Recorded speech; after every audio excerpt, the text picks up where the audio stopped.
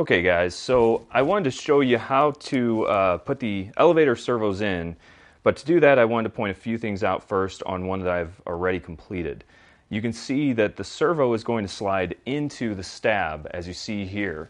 You want to make sure this wire comes back out. There's actually a notch towards the front of the leading edge for this wire because it comes out of the bottom of the servo, so there's a notch so this can come out freely. You're going to want to pre-drill, and you're going to need a pretty long what I used was actually a little finger drill that you just twist with your finger so you can reach in there like a pencil. And then I used a really long adapter with the drill bits on there so I could reach in there really easily. Now another thing, as we talked about before, what you want is when this elevator is level, you want this arm to be perpendicular to the cord of the stab. So you can see right now that's right about 90 degrees to the cord, and the elevator is level. So this dimension from this point to this point ended up being right about 85 millimeters. So you want to set this push rod when you create your length to 85 millimeters from circle to circle. So this is exactly what we want to do, and I'll back up and kind of show you with the next elevator exactly how we do that. Just as in the example you saw a moment ago, we're going to assemble this elevator the same way.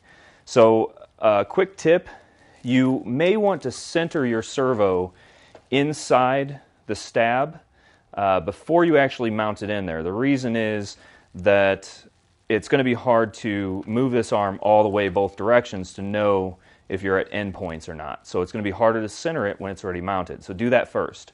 Another quick pointer is that getting this arm in there was a little bit difficult, just by a hair. So I just sanded off right in the center here a little bit with a Dremel, just so I could kind of pop this in there and place it down like that. It was just a little too tight. You can't even see what I did, so I barely took off any, probably a millimeter or two off of there. And then one last point is that you'll see when I move this all the way back, when we end up setting up this servo, it's going to just bind before it gets all the way down because of this wood right here. So we'll probably end up filing that back just probably 1/8 of an inch, not much, and that's going to be perfectly fine to do.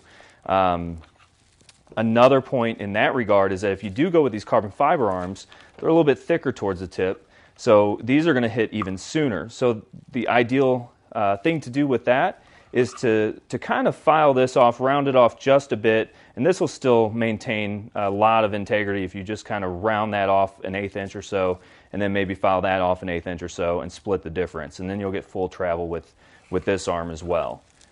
And then just real quickly before I continue, I want to point out the fiberglass, the phenolic material that we have at the end of our stabs here.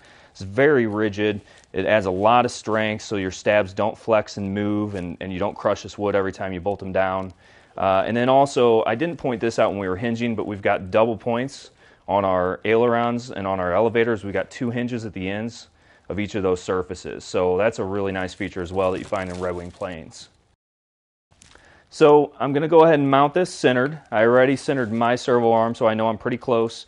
But again, I'm not going to tighten this down all the way until we turn on the radio and test everything. There's just no point because we're probably going to have to make some manual adjustments. But it's going to be close for now that it's not going to jerk and end up backing out into the elevator or something. We're going to go ahead and mount this ball link onto the arm. And these, I don't know if I mentioned this before, but these turnbuckles are two-way turnbuckles. So what you need to do, actually I'm just going to grab this, is just kind of spin it on there. And if it starts going on, turning right, then it's fine. If it doesn't, you need to turn it left to actually tighten it. So what I like to do, a little quick cheat here, if you get this chuck open just enough, you can kind of grab that head and just do a quick tightening by doing that. And then I'm going to throw it in reverse because this is already snugged up. The reverse is going to want to kind of drive into the next one, at least to start. It'll go pretty easily, but then you'll see this back and back off. So you're going to have to grab So now that it's coming back out on this end, I have to grab this center point, this hex tab, and turn right here. And then I could see if it'll, yeah, it keeps wanting to back off. So I'm going to have to go ahead at this point and manually tighten this end up a little bit more, just using pliers or a wrench or whatever you got handy. As mentioned before, you want to end up setting this to 85 millimeters from point to point so that this is perpendicular when the surface is level and flat. You can see here I popped the ball link out. That's actually no big deal. Those pop in and out really easily. I mean, it takes a little bit of pressure, but you can pop that right back in. It features a 40-inch wingspan and an airfoiled wing for a superior outdoor performance in light to moderate winds. The electronics package is plenty of power.